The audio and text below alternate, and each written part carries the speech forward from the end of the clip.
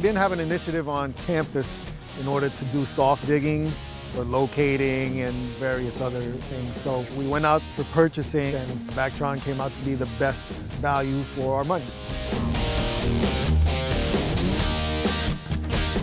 We've had it just under a year and a half. We had to get it because we identified the need for it. We would use hand shovels, and that wasn't very economical or safe. Or we would have to borrow neighboring municipalities' vac trucks.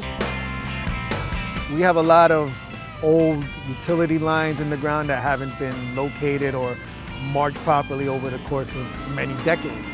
So we're using that for our ID purposes, ID utility lines, as well as for our new mapping initiatives, that we can find them, we can mark them, we can locate them, we can put them on maps. Our operating groups will use them for finding utilities if there's an emergency, if there's a water main break, something needs to be located.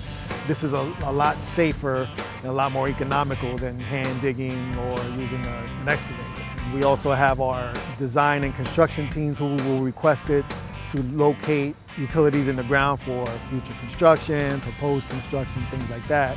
And then we also have other in-house groups and departments that request the usage to clean out. Like for our L&R group, storm drains, or for our facilities guys. It's got multiple uses here on campus. It made things faster, made things safer.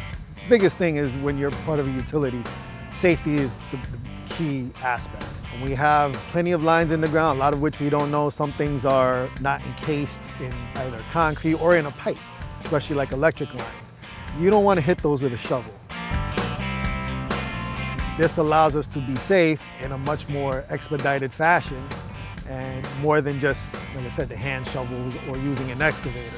And it saves us plenty of time. It allows us to apply to an emergency in a decent amount of time compared to what we used to do. It's certainly much easier. Again, I'm going to throw the safety factor out there because these are the guys out in the field. You know, it has to be safe. The work has to be done safely. Things can go south in a hurry, and what you don't need is to get hurt while you're excavating. This allows you to dig a very small section at a time safely. It's considered soft digging. It's just basically pulling the dirt out of the ground, so you're not striking anything. You could hit a high voltage electrical line. You could hit high pressure water or gas. You can cause a wastewater spill, any number of things.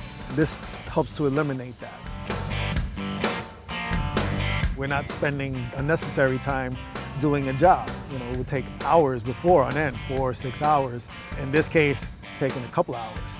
And for what we need to do to map and locate our utilities and have everything documented, it's a godsend because now we can actually find our stuff without being as intrusive to the campus infrastructure.